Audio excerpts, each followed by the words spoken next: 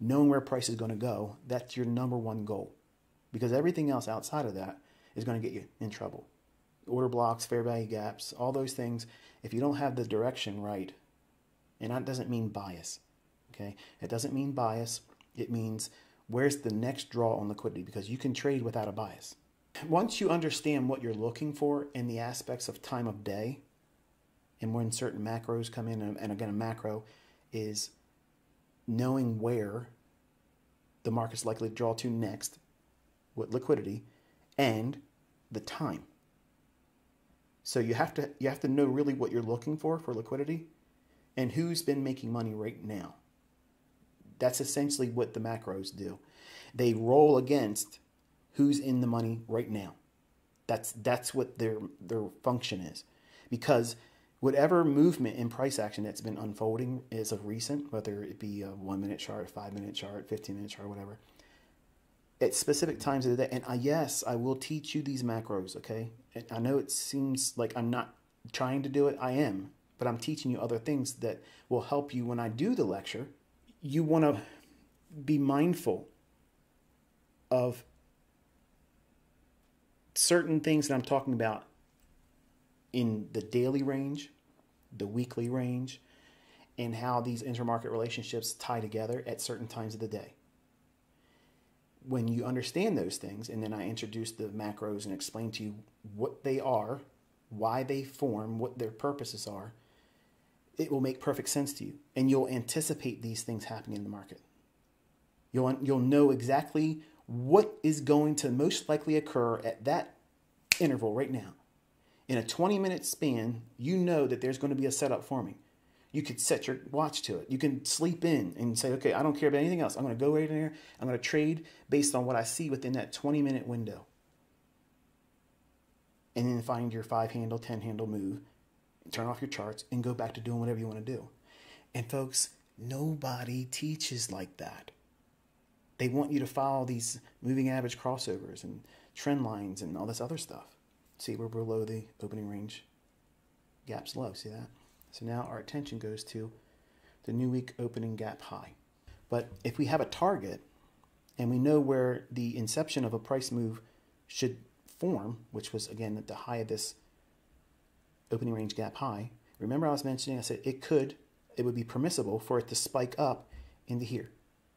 That would be fine. It would be better had it done that and then started to break lower, because in my opinion, we would have already been trading at the new week opening gaps high down here by now if it would have ran up and took that high. But it's not necessary. So if you were trading this, you would have to trade with leverage going short at the opening range gap high, but allowing for a run above this high here and this high here, which can be scary. Or you would wait for it, had it done so, if it would have spiked up there and broke down, you would wait for the standard fair value gap to go short inside of, and then ride it down to the opening range gap low, and potentially if it goes lower down into the new week opening gaps high. And when we're here consolidating like this, some of you probably thought this dropped down here and said, oh, it's got a pin bar. Oh, look, it's going up. And you were thinking it's going to reverse and go back up and fill this gap. You know who you are. You were hoping it was going to do that, because I said it was a measuring gap. I taught you what a measuring gap is now. Inception of the move here. Terminus. Halfway, right in here. Where's the gap? Right there. What kind of gap's that going to be? Measuring gap. Measuring gaps don't fill. Just like breakaway gaps don't fill. But what happens if you do get a measuring gap and it happens to trade up and fill in? Doesn't matter. I'll still treat it the same way. So see what I just did there? How do you know when a measuring gap forms? I just taught it to you. You have to know where the beginning of a move happens, which I explained to you here. Where is it drawing to? Well, you have a couple things you got to look for. I told you the 39.85 level was the fair value gap, and we have to see how we trade there.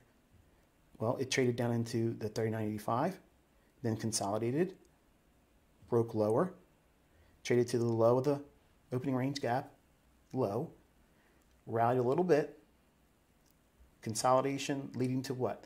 This is when your classic continuation patterns work. This is a bear flag. But I also teach when those flags are fake and you can fade them where other traders would be caught offside. That's what's in my core content. So when I'm teaching you and I'm trying to give you all of this, experience that I have, it's for you to understand what your mind should gravitate towards when you're feeling scared about holding on to the idea that you're in. Watch the consequent encroachment now here. That's this level here. It's the midpoint between this week's current new week opening gap. But if you don't have any experience and you're in the trade, I mean, you know what it's like. You probably got lucky enough to get a funded account challenge passed, or you had a live account that you opened up prematurely, and you put on a trade, and you think you know what you're doing, and then all of a sudden, you can't breathe. The market's not moving for you. You're not stopped out, but you start guessing. What's going to happen next? Am I going to get stopped out? Is it going to turn against me? What is normal? You don't know that. Why? Because you've not done what I'm doing with you here this year. That's exactly why my students that paid me fail. They're lazy. You don't want to be a lazy student. You have to be doing these types of things. I'm out here publicly proving that these things work. So we've traded into buy side. We went into 3 premium arrays on dollar. We took out 3 lows on ES, which is, well, we did not take out 3 lows. We made 3 lower lows. We had this low, which was lower than that one, and then we had this low here. This low falls short of the new week opening gap low. At the same time, we made low, lower, lower low. The dollar index has made its run up into 3 premium arrays. It's the high on your 15-minute candle of DXY dollar on the 445 from Wednesday, 4:45 p.m. That comes in at the 102.58 level. There's buy side there, and then to the right of that high on the 15-minute time frame for dollar index. And I know this part aggravates some of you. You're like, can you just show the chart? No, you need to do this while you're watching, because I'm looking at it just like you are. And you're going to be doing this on your own anyway. But then the gaps that are in the 7:30 and 6 o'clock from Wednesday, those actual gaps there, that's a liquidity void, a real liquidity void. There's a premium array there relative to where we were talking earlier. And then we have the highs formed at the 8:45 time window this morning, which comes in at the high on, this is 15-minute time frame again on dollar. That is 102.45. Okay, so we went through 3 premium arrays and we took out 1, 2, 3 lower lows, and look at the price reaction here. So if you have 3 elements of liquidity tapped into, and you're seeing a low form at a logical level, which was what? Consequent encroachment. Then we have the lower low, the body's respecting consequent encroachment. The market drops again, taking out that low here, and with dollar index, trading into 3 premium arrays. What's likely to occur? There you go, retracement. What time is it likely to occur? Going into the 3 o'clock hour, you have what? This macro unfolding here. What's it reaching back up into? New week opening gap. I'm sorry, opening range gap. And right in here, remember I was earlier referring to this area here where it could trade up into that and then go lower, and it's permissible. That liquidity right now is where all trailed stop losses are. This one has already been taken out, but it's also here now. So make sure this high here on this candle at 4,000, that's noted. So nothing's a surprise, okay? Not time elements and how many times we go into a area of liquidity. If it's not a run on stops, like as I was mentioning with the dollar index. Let me just show you the dollar index. Thank you, Jesus, right? Man. All right, 15-minute time frame. All right, so here's that high here I mentioned earlier, the 445 high. We traded through that here. This is that void where there's no trading at all. It has one little tick in here. Okay, that's a void. That's a real, absolute, actual liquidity void. There's no trading in there except for that one print there. This and here, and then the high here. So when we were down here, I said we were going to gravitate to here, and then if it goes higher, it can go up into this void, and then this high. We rallied up, cleared all three of them, and at the same time, ES trades down into the old low here, new week opening gap rather, high, consequent encroachment, failed to go to the low. What level is this? What level is that? Remember when I was teaching you about inefficiencies? Yes, the 50% is consequent encroachment, but you also have two other gradients, 75% and 25%. So it went down to 25 plus a tick or two to allow that print to be there because there's a difference between bid and ask. And then we had this rally back up. What did it reach up into? What is this? Let me take this off because we don't need that now. What is that? SIBI. Trades up into consequent encroachment of the wick. Hits it. Complete repricing back up into all of this. What was inefficient here? Buy side. Why? Because it's a down closed candle. It's large to the downside.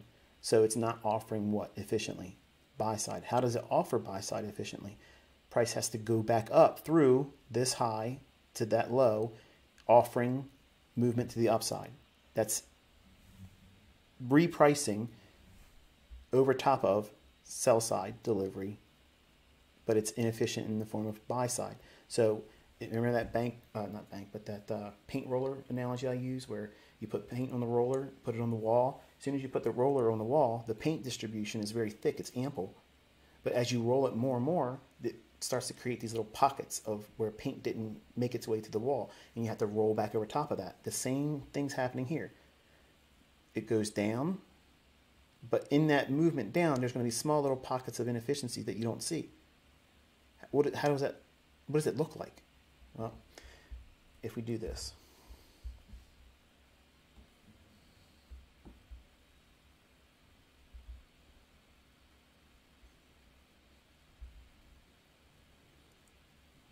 If you are finding this helpful, I would greatly appreciate it if you would give me a thumbs up, because that's an encouragement to me as a mentor that you're learning from what it is I'm teaching and sharing with you. But we're going to look in this down move here, right there. I'm going to take this little annotation out. All right, what time frame are we on right now? We're on a 15-minute time frame. So we're going to drop down to a 5. We can see that range here. We're going to drop down into a 1 minute. Inside of that range here, all of this in here, what do you see?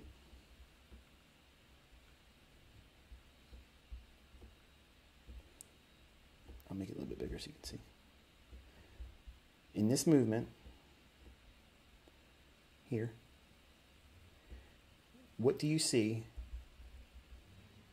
in terms of inefficiency?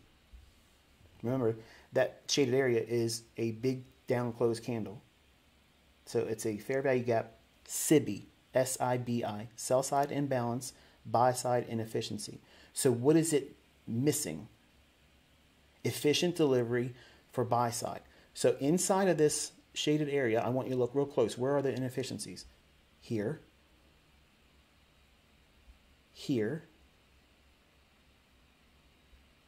here, and a volume imbalance right there. See that? So if we take this level here, see if I can copy that.